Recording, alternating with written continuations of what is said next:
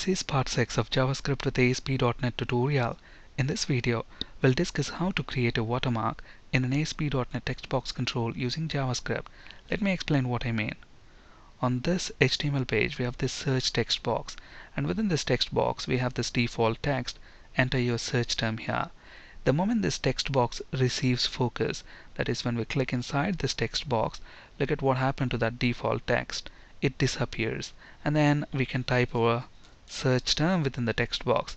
Since we have some characters typed within the text box, at this point if the text box loses focus, nothing is going to happen. Whatever we have typed in the text box, that text is retained. But then if we delete all these characters and if the text box loses focus, look at what happened to the default text. It reappears. So this is watermark. Let's see how to display this watermark in an ASP.NET text box control. Let's flip to Visual Studio. Here I have an empty ASP.NET web application project. Onto this web form, let's drag and drop a text box control. We also want to display the literal text which says search, so let's type it there.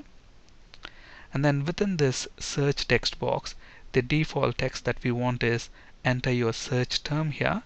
So let's set text attribute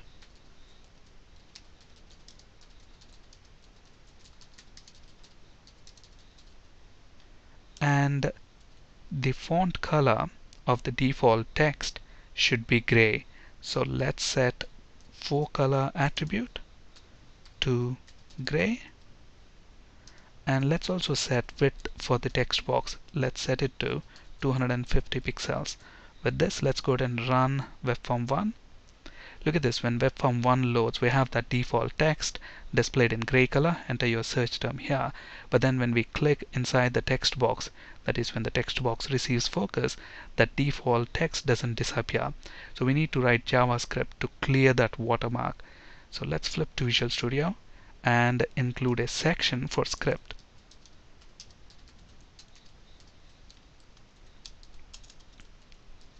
Let's name this function ClearWaterMark, and this function is going to receive two parameters.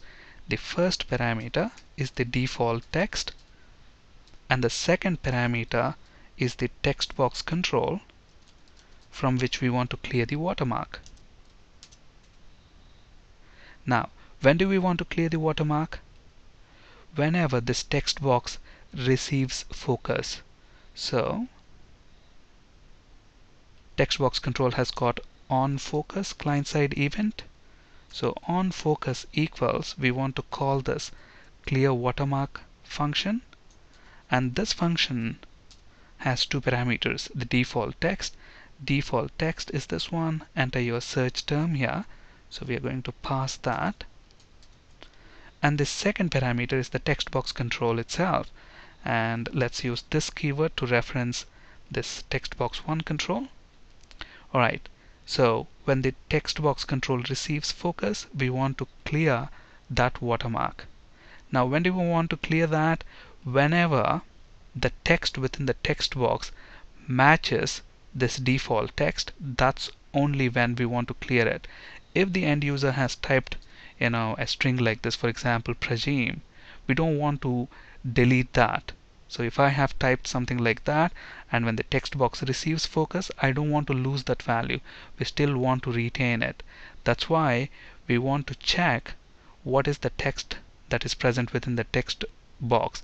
If it matches the default text, that's only when we want to clear that watermark. So here we are going to include an if condition. If textBoxControl.value equals default text, and notice what we are passing as default text, our default text, that is enter your search term here. So if it matches that, then go ahead and set value to an empty string, and let's also change the font color. So textBoxControl.style.color equals black.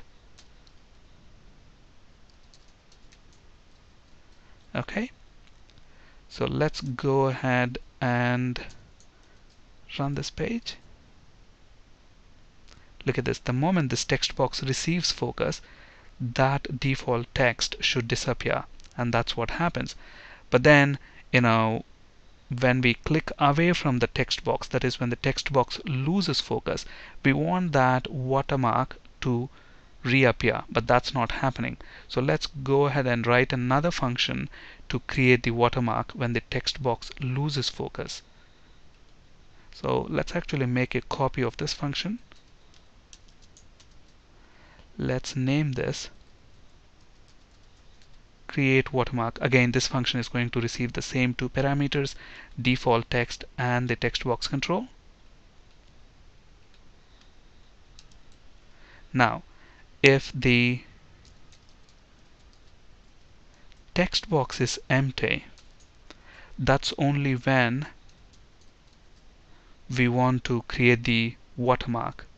If the user has typed nothing into the text box, so for example, if I type Prajim and then when the text box loses focus, we don't want to create the watermark. We want to retain the value that the user has typed, right? But if the text box is empty, and at that point if the text box loses focus, that's when we want to create the watermark. So we need to check the length property. If it's equal to 0, then the value within the text box control is going to be the default text that we pass to this function. And we want the color to be gray, because we want the watermark color to be gray. That's why we are setting the font color of the text box to gray in this case. And then we want to call this function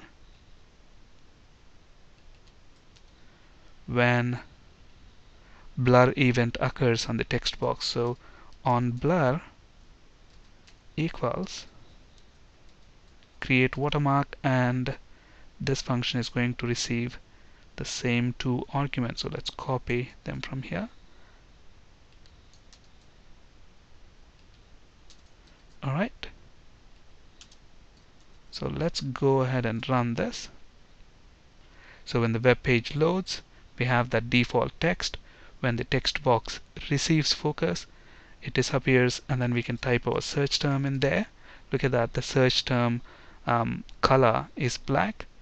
And then at this point, if the text box loses focus, nothing happens.